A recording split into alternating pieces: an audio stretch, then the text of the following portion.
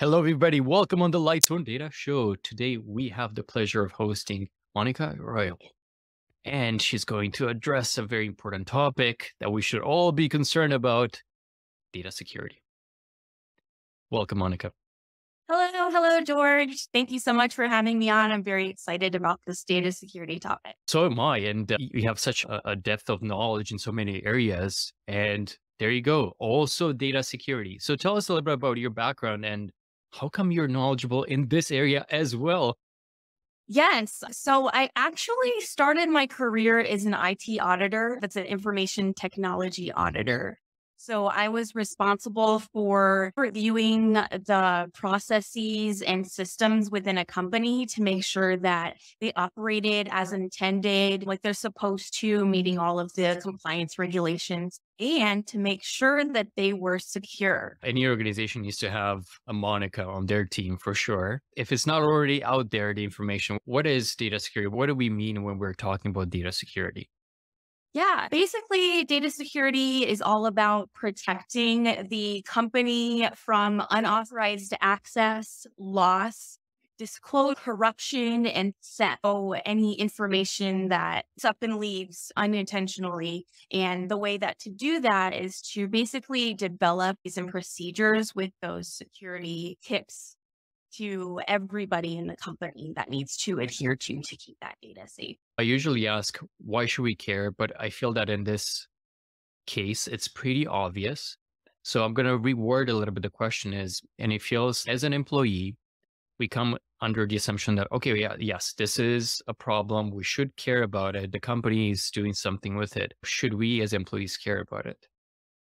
Absolutely. It's actually every single employee that works for a company, it's your responsibility to keep the data within that Hmm. company safe, which is why I really think that I want to start sharing more about this data security with the data community. A lot of us, data scientists, data analysts, engineers, all of us data professionals use data. And so we need to make sure how to make that secure and safe. So data security is not a company problem. It's everybody's problem. Absolutely. Everyone. I think somebody was saying that there's all these technologies and using AI to identify different threats and everything. But in the end, the weakest link is that human being. So we all need to pay attention to it. It is. In fact, actually, internal threats are the most, internal threats pose the most risk to companies. So it's that rather be people with intentional ways to expose the Hmm. company, say like a disgruntled employee, but more importantly, people that do it unintentionally. So people that aren't aware of things like social engineering or even like Mm. phishing emails. So they'll open up an email and they won't even know something like malware will be installed. And then the hacker just access to the company's information. Yeah. And we've seen a rise in those phishing attempts since COVID started. And apparently, on a yearly basis, there's an increase from the previous year. So there's more and more. I think the average organization really per month, they're having to deal with over 2 million phishing attempts that are directed at their staff. And of course, a lot of companies have controls in place to make sure a lot of this is filtered out and never reaches the inbox of their employees. But of course, some make their way through, and becoming more educated in how to identify phishing attempts is crucial. Yeah.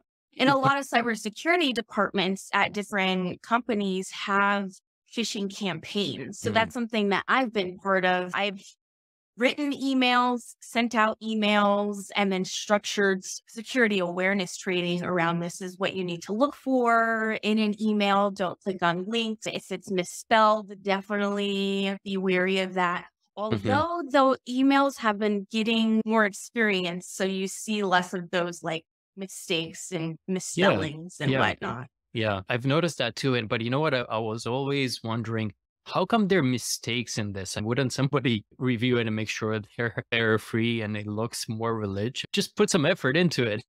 Right? Yeah, yeah. I feel like now we need to go into those best practices and tips and recommendations on what companies should do, individuals should do. And I think you've touched on one, that we need that awareness campaign, that training campaign.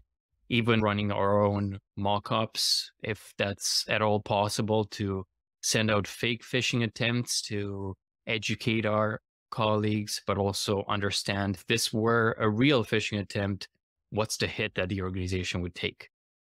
Exactly. And another thing that you can make people aware of is something called social engineering. That's when somebody like gets you on the phone and says, "Hey, I know your CEO. I have a question for him. Can you give me his phone number?" Or they'll try to get something out of you. And then that Mm. just goes layers and layers deep, depending on how far they can get with that gathering of data. Oh, I can imagine. Plus, everything that we put on social media alone, there could be some stuff that's revealing even about Mhm. our work life that might not become apparent, but for somebody that's meant to target you, they can probably find a lot of useful information for them to, yeah, just use in nefarious ways. Exactly. So they'll call up a company and they know who the CEO is because of LinkedIn. And then they'll name drop and say, Mm. "Hey, I know I need George's phone number." And then it just spirals from there, depending on if people fall for it. Any other tips and tricks that you'd like to share? Yeah. One thing to secure your digital assets is to create really strong passwords. So on the company side, you can configure a system for a certain character, like you need a special character and a number and all of that. But it's one thing to just have password 123 $, right? It technically meets all of those Hmm. requirements they set in that system, but that can easily be hacked. So think about using a passphrase. So like a Mm. sentence that maybe doesn't even make sense to anybody but yourself. Those ones are the best. Yeah, I heard that's even better than having a whole set of gibberish in terms of special characters and numbers and everything.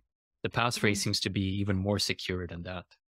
Absolutely. You know what? I'm often surprised sometimes, right? For personal reasons, you got to log into all these different service accounts. Like insurance comes to mind. I'm not going to name the companies that I've encountered this with, but I'm surprised whenever I need to choose the password to sign up for some of these services. And for some that you think, okay, you need to have some really high standards of security.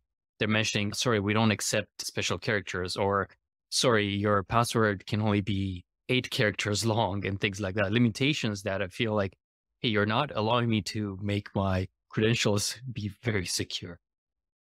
Yeah, and I find that a little odd as well, especially when they limit like what special characters you can use, because there could be a way for that threat actor to get those configurations Right. and then they better define their hacking Right. abilities to get the password Right. down.